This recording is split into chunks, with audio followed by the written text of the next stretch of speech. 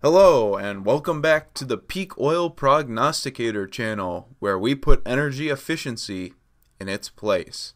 That's right, today we are talking about Jevon's paradox. I know what some of you are thinking. What is Jevon's paradox?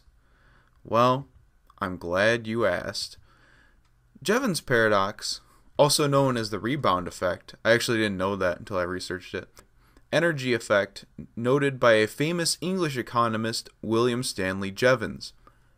In 1865, he published a book talking about the use of coal. Basically, the paradox goes like this. As you become more energy efficient, you end up using more energy. Now, this is a paradox. You would imagine that as a type of energy got more efficient, that you would use less energy, but this is not the case.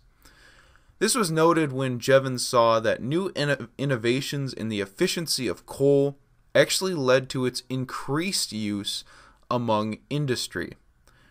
The general line of thinking is that energy cost per unit becomes lower with efficiency gains, which means quantity demanded for the resource will increase, and that overall you will use more of a resource. A good way to conceptualize this idea is in the graph above. Imagine your car became more efficient. The theory states that you will drive more than before. Why? Because in a relative sense, the energy, most likely oil, is cheaper per unit, so it makes more sense to drive more. A real-world modern example is, let's say, cars in the 1970s to modern 2015 cars. Modern cars have come leaps and fucking bounds from the muscle cars in terms of efficiency and oil use. Yet despite all that, American consumption of oil has basically doubled since then. Even though per capita use is lower, overall use of oil is much higher. One might argue that this is because the economy and population are still growing. To which I would respond that the economy of England during Jevon's time was also growing, as was their population. So in other words, it stands in either case. The other thing I hear a lot is that eventually energy use will become so efficient that the paradox won't work anymore.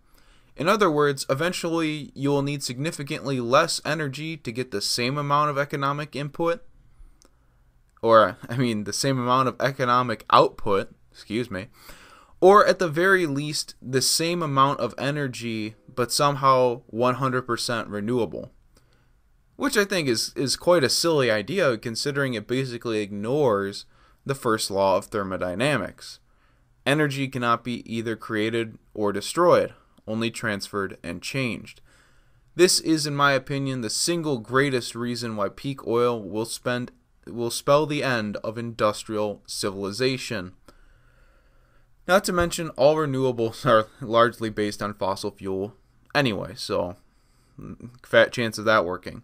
I bet they didn't teach you what I just told you in any documentary you watched on global warming. This is some real inconvenient truth right here. I kid.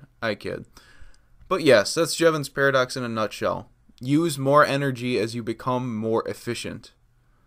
Oh, what a pickle we're in. Thanks for watching. Please like, subscribe, and share, and also support me on Patreon. Link in the low bar.